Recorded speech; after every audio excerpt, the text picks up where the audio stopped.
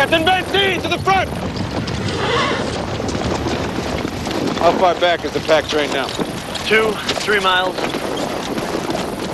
You will take your battalion and diverge at a left oblique of about 45 degrees. You will sweep everything you see before you, pitch into anything you might come across. Hadn't we better keep the regiment together, General? If this camp's as big as they say, we're going to need every man we've got.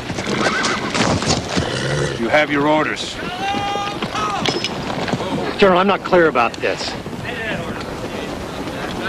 How much of an area do you want me to scout? You heard me, Captain! Sweep the area!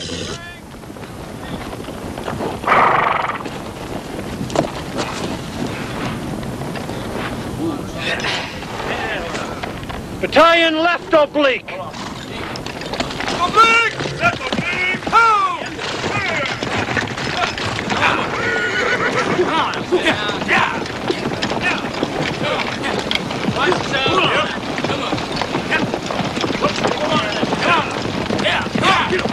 Send a man after Benzine with supplementary orders. Tell the captain that if he finds nothing, he is to go to the second line of bluffs. Also, he is to keep at least one mounted officer with a command of 5 or 6 men well in advance of the detachment.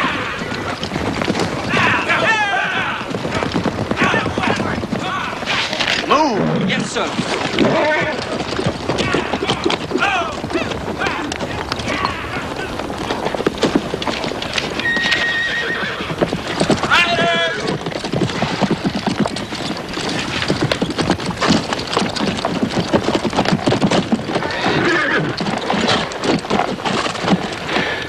Scouts come across a fancy burial lodge. They say they won't go past it. You better talk to them.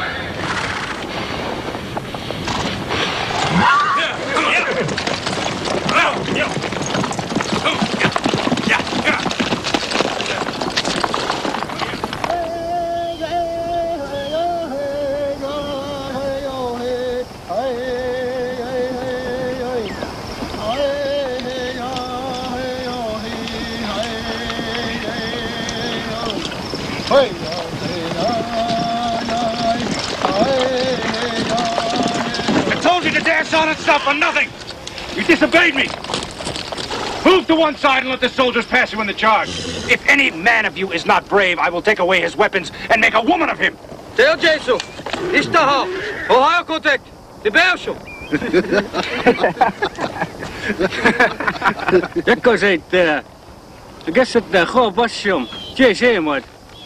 What did he say? He says that if you do the same thing to all your frightened soldiers, it's going to take a long time. General!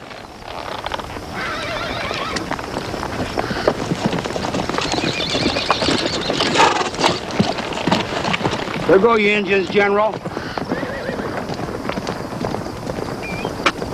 Running like the devil.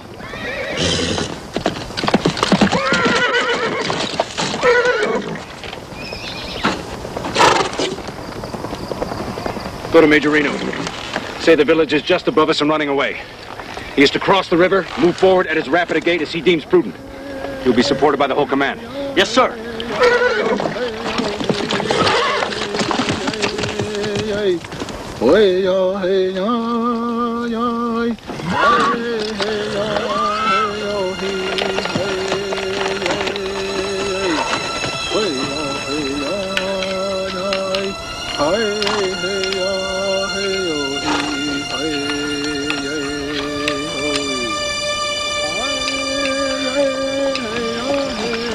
I'd go gather those ponies. Go with Reno. Friend, today you and I go home by a road we do not know.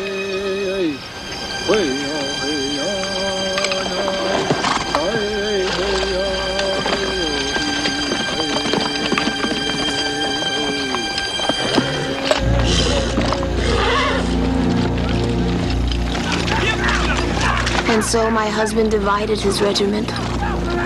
Major Reno and his men were sent across the river. Captain Benzine led a reconnaissance to the southeast. Both failed him.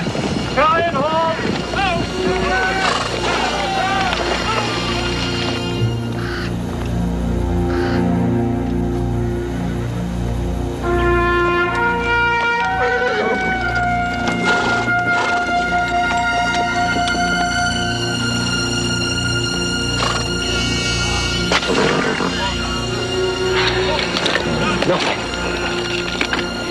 Forced night march. Men and horses exhausted. Nothing! Oh, God, it's a waste of time. If there are Indians in this valley, they're there.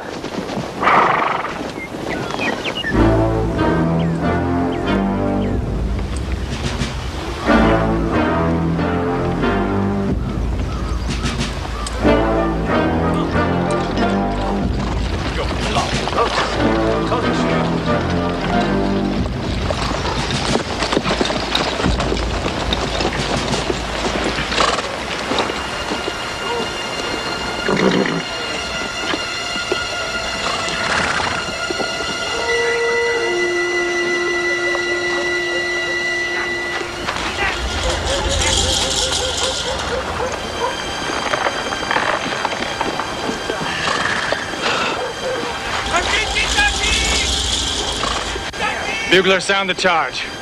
This is it, boys. All right.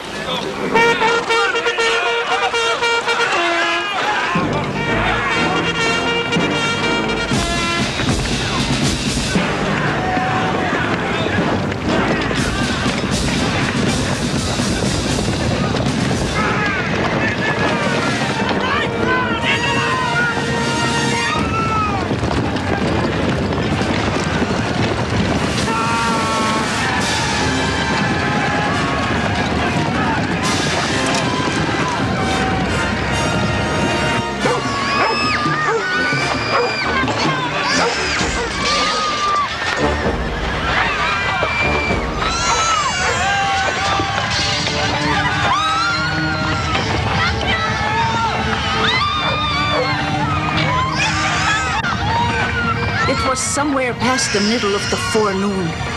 Nobody was thinking of any battle coming. A few women were taking down their lodges, just getting ready for the move on down the valley that day.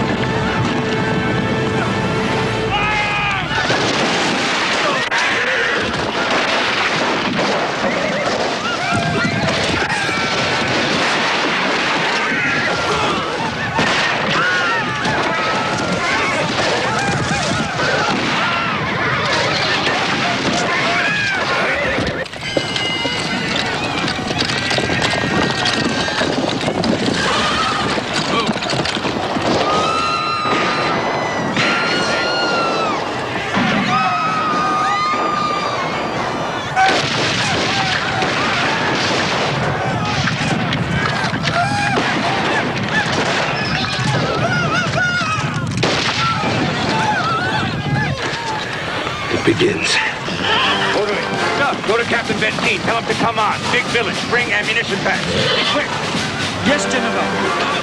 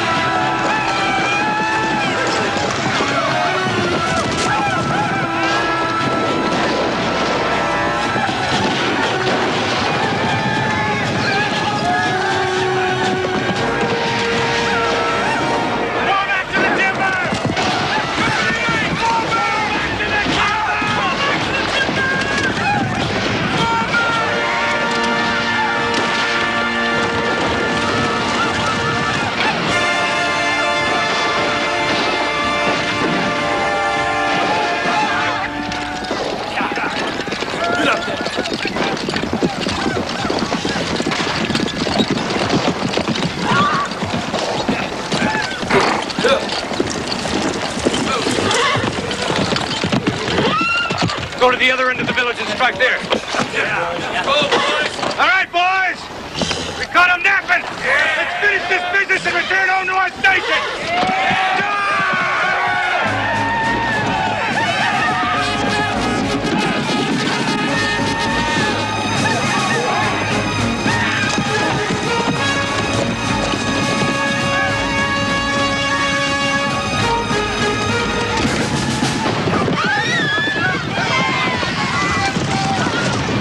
Sitting Bull gathered the old people and the women and the children.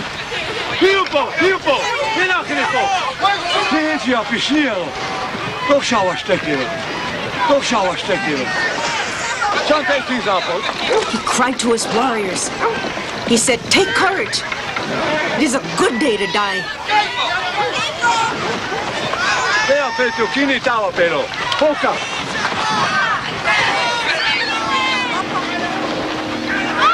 The Bluecoats attacked the Hunk Papa circle at the end of the village, a good 2 miles from our Cheyenne camp. In all camps, there was great excitement. Warriors kept going.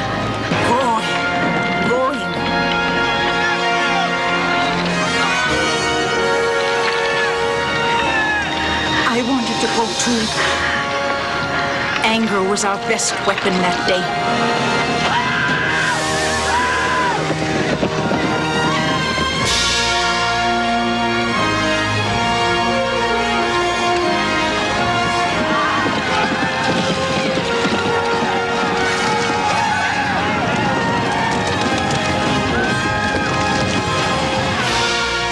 Custer rode through the Civil War leading 11 charges.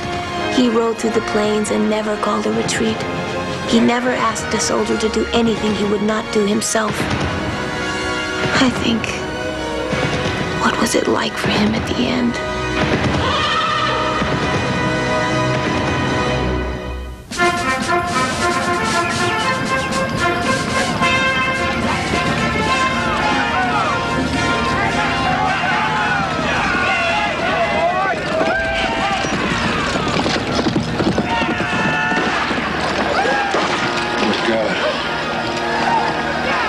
This is not the end of the village. This is the middle.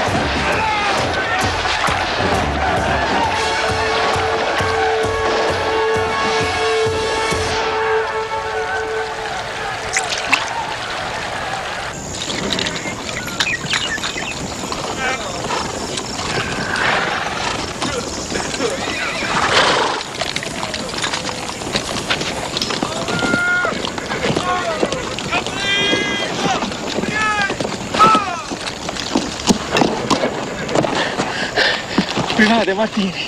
Order of the day.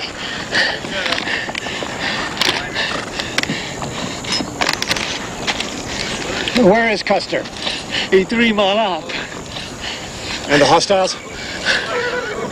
The Cavalry. The horse. The hostiles. The Indians! Oh, they be skedaddling. Well, the mule train has fallen behind. If he wants me to hurry to him, how does he expect that I bring packs? If I'm to be of any service to him, I think I had better wait for the packs.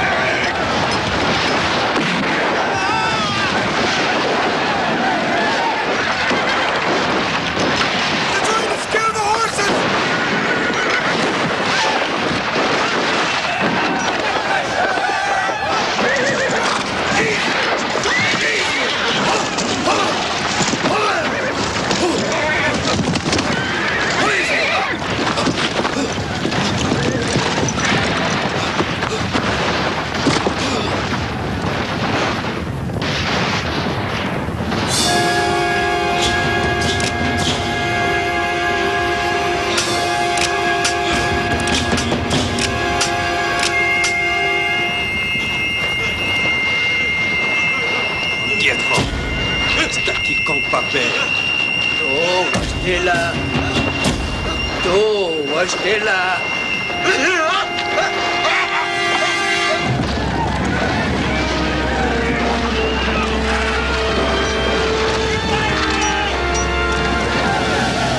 Keep firing! Keep firing!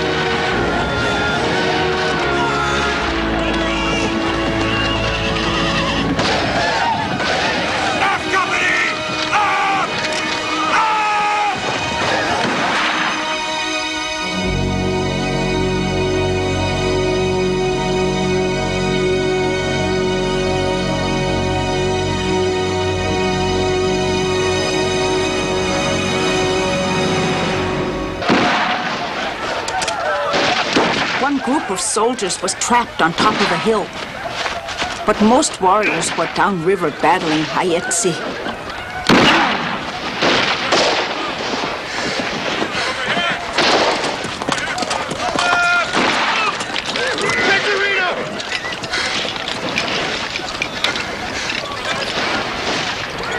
Come back.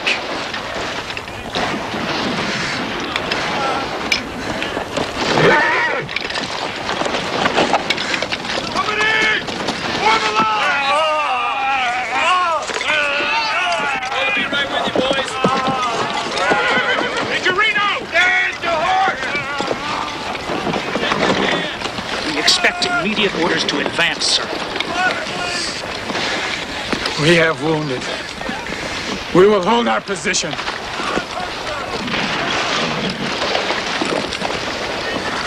Captain, permission to go to the sound of the firing, sir!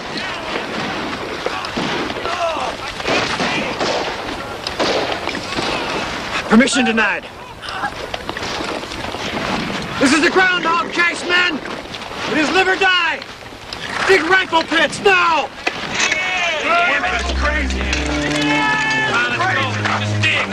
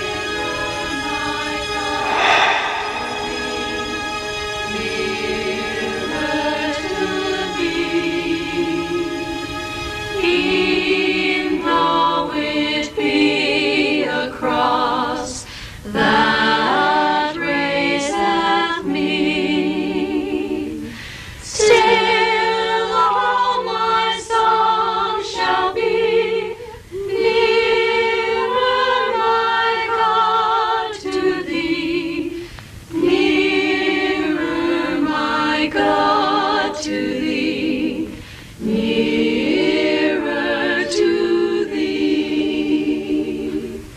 Though like a wanderer, the sun gone down, darkness be over me. The first steamer that returned from the Yellowstone had brought the letters from my husband. I was to join him for the 4th of July. We were going to celebrate the 100th birthday of the United States.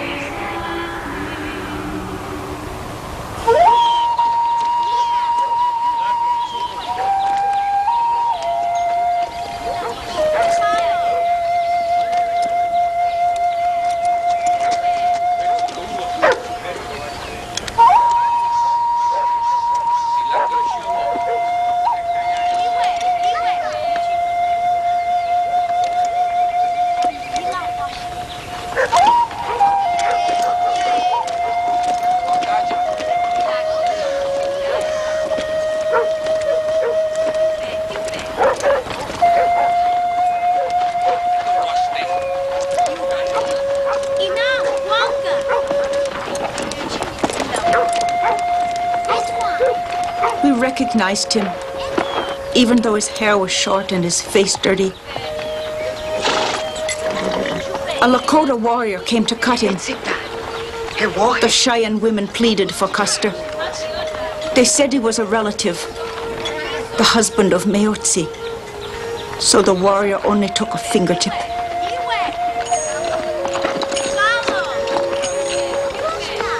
The women, they punctured his ears with their sewing awls.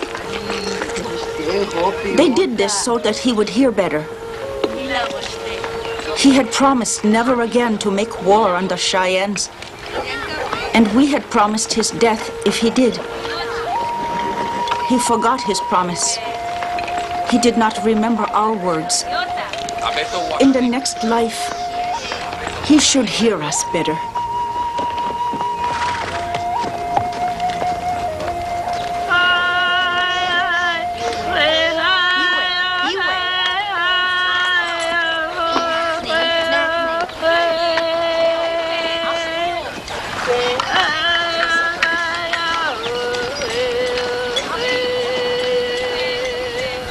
My people traveled with Crazy Horse, first into the Bighorn Mountains, and then down into the Powder River country. We froze. We starved. The white men kept coming. Thanks for watching. If you'd like to help us produce more compelling historical content like this, please like, comment below, and share this video with fellow history buffs. And of course, be sure to subscribe to help keep history happening.